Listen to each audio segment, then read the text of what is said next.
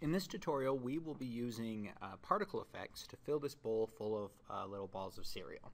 So this is the bowl that I made in an earlier tutorial, and I want to change my menu options from polygons to N dynamics. That's where most of our particle stuff is. The first thing that I want to do is make this bowl something that will collide with particles, and so I have to come to the N mesh here and choose Create Passive Collider when I have this bowl selected. When I do that, it's not going to look any different, but now the cereal, when I make it, will collide with it. And the cereal is a particle effect, so we need to create an emitter. An emitter is something that shoots out particles, and we can use it for a lot of different cool effects like fire and smoke and explosions.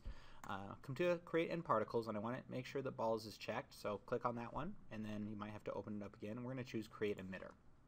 Now that emitter should be right at 0, 0. You see there's actually two parts to it.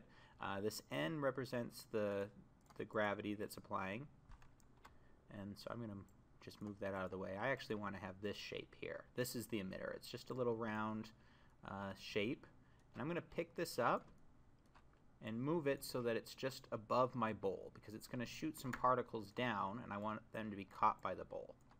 So I'm going to move them around, maybe a little lower, closer into the center.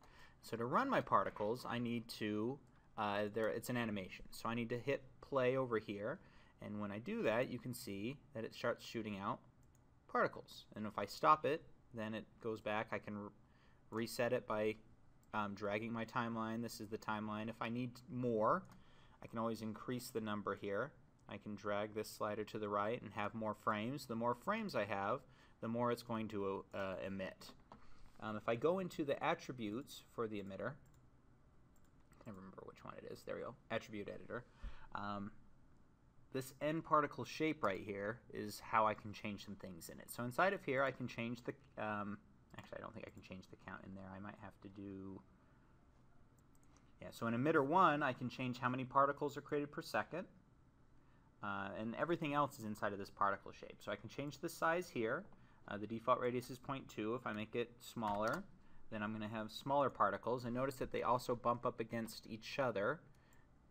And because the bowl is a passive collider, they're also in there. And then it resets because that was the end of my frames. If I need more frames, I can always just drag more here by clicking this little box and dragging it out some more.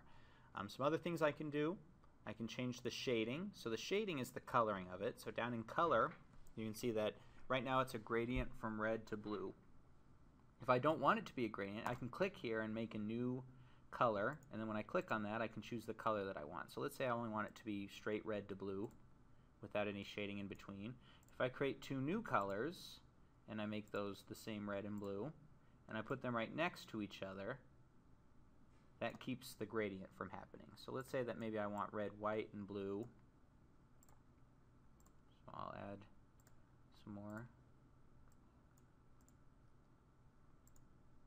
And the closer those color options are next to each other, the less it's going to fade from one to the other. And so I can create a bunch of different color combinations. I could have a single color, I could have multiple colors, and that's all done right there. When I play that now, it's just going to fill. I can hit stop, and now I have a bowl that's full of cereal and is ready to go. And I probably have that too high. If I drop this down a little bit, let me try that again, so that it actually fills up kind of around the emitter, then it won't look like it's being dropped. So I'll just add some more here.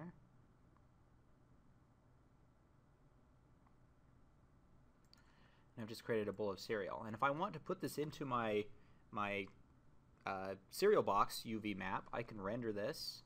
So I click on render, and I could save this image and open it up in Photoshop and cut it out and put that in the image for my cereal box, and so that the cereal on the box will match the actual cereal.